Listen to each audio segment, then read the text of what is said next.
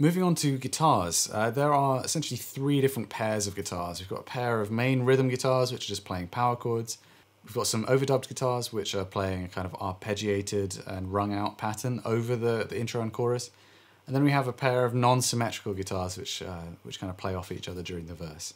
Let's start by looking at the rhythm guitars. I tracked these with a PRS Custom 24 with bare knuckle pickups. And again, being an E standard, you've got a lot of options open to you in terms of tone.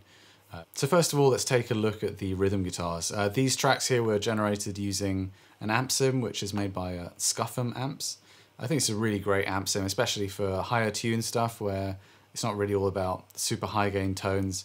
I forget actually which model I used, but I printed it down. I ran it through some custom made impulse responses that I made, actually funnily enough, here at Middle Farm. And I think the tone came out really cool. This is using a PRS Custom 24 guitar. However, the tone was really quite dark. So you can see here the EQ, which is the only processing I've done to these guitars, is reducing a lot of the kind of mid-range emphasis and bringing in some extra top end and a little bit of extra low end too. So I'll show you what the guitars sound like with no EQ and then what they sound like with a bit of EQ applied.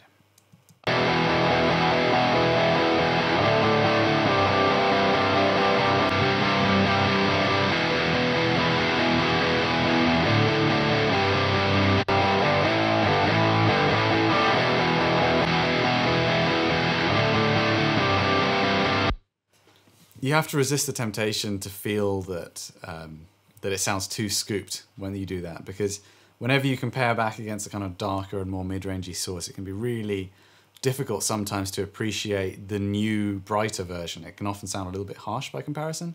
But in this case, that mid-range spike was causing a lot of issues once you chucked it into the mix on top of everything else. And applying that EQ allowed it to sit amongst the other instruments, especially the drums, which do occupy like way more top and bottom end information. It's really important when you're A-Bing to not lose sight of the fact that you're probably going to be drawn to the darker, more mid-rangey version. Oftentimes you'll find that by the time you've EQ'd something to sound really good in a mix, it might sound a little bit more harsh than the un-EQ'd version.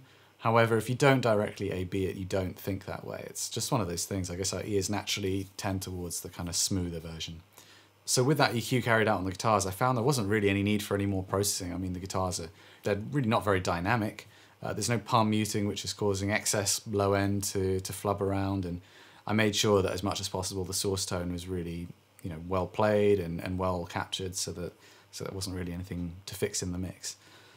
So to move on to the overdubbed guitars here, we've got a pair. They're playing the same thing, but I did one side tracked with a Strat and the other with the same PRS that I tracked the rhythm guitars with. So to get these to sit on top, I find that in general, when trying to sit overdubbed guitars on top of rhythm guitars, you have to extract quite a lot of low end.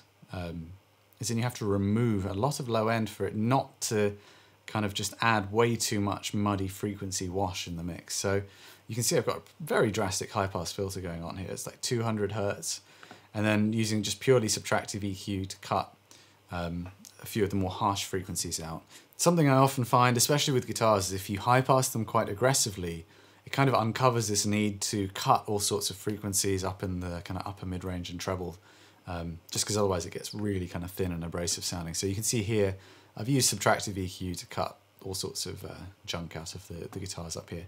I'll show you what the overdubbed guitars sounded like on their own, and then I'll bring in the EQ to show you. These were using a different cabinet impulse than the rhythm guitars, so they needed a little bit of extra work too, just to play nice alongside the rhythm guitars.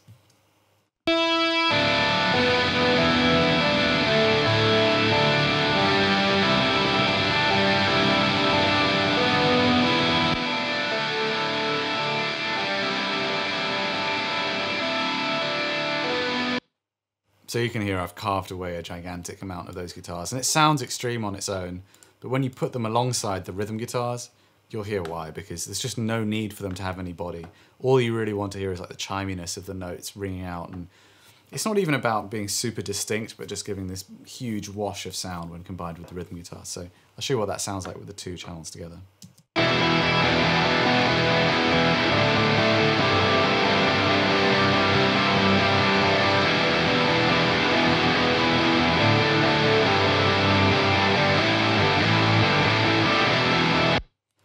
So that's what I've done in terms of EQ on these overdubbed guitars. I also thought it would be nice to add a little bit of echo to them. And I've got a kind of ping pong going on here with a quarter note on one side and an eighth note on the other, just to give an extra bit of movement to this guitar and make it a bit washier. I've used the studio tape mode in this plugin called Echo Boy, but notice I've also filtered out quite a lot of the low and high end to make it not become too indistinct. Too much high end in delays, especially on guitars and vocals, I often find are just a bit distracting. You get too much repetition of the attack frequencies, and it just doesn't sound very good to my ears. So plenty of high and low cut. So with the echo on there,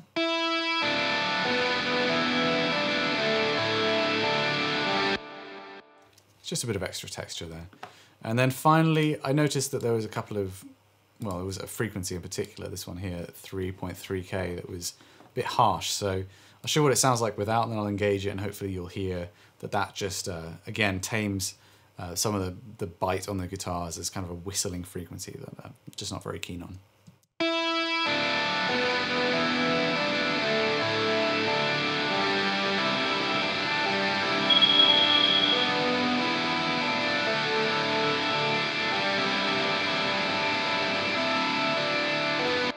These little notch moves applied across basically everything in the mix, for me, add up to tracks that are way easier to make louder in the mix, because those kinds of harsh whistles and resonant frequencies just eat up so much space once you make the track that contains them loud in the mix. So for me, those are some of the most important moves in my mixing, actually, just finding the right frequencies to cut in these very narrow notches, in order that as a whole that track then becomes something which is way less aggressive on the ear, and therefore you can make louder and more present in the mix without it dominating.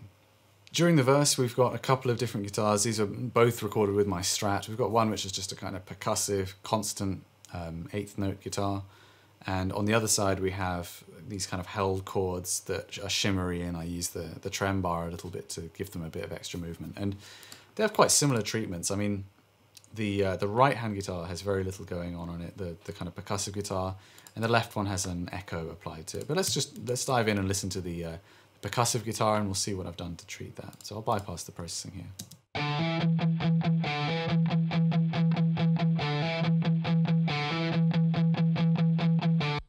I've been talking a lot about these notches, and here's one appearing in a very different frequency range to where I typically do them. What I found here is, because I'm palm muting that one note, the root note E, so much in this riff, it's a little bit overbearing. So I actually went and found the frequency of that note and cut it. It seems a little bit counterintuitive to cut the fundamental tone of the note that you're playing, but by doing that it actually allows the rest of the kind of percussive character of the sound to come through, and you don't get this kind of bogged down sound with too much of that low end there. Again, you might be tempted to take that out with a much wider cut and end up with a sound that perhaps lacks a bit of character. So it's kind of nice to take care of that with a narrow notched filter. I'm also using quite a steep high pass filter here set at 78 to just prevent any extra low end from being there. So let me just show you, I'll only engage and disengage the fundamental tone notch, just so you can hear what's going on.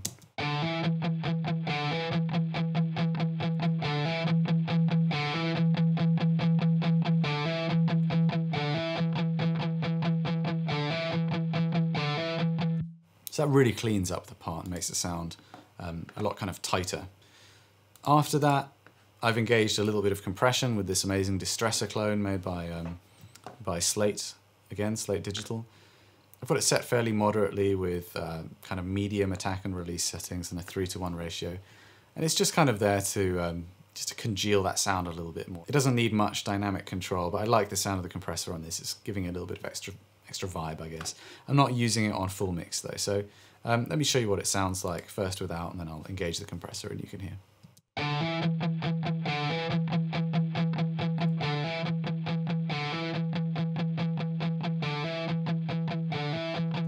I love that little kind of that wetness that you get on the attack with the compressor engaged. It's really nice. And that was all I really felt was necessary to do on that guitar. On the other side, I've got a similar high pass filter, a bit higher up this time, and trimming up a bit of low mids, as well as notching out a kind of resonant node up at like the 2.3K area. And I'm also following it up with a really long, very analog sounding delay with a lot of modulation on it, just to fill the gaps in between the chords. So I'll show you what that sounds like.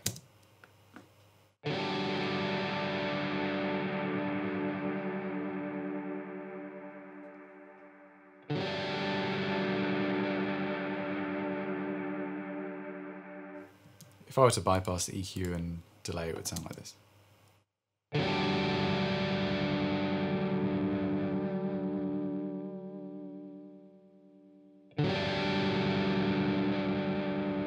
So you can hear it does have quite a lot of kind of low end junk in there, so you can see why I've high passed it so much. And the delay just adds a really beautiful sustain to everything happening there.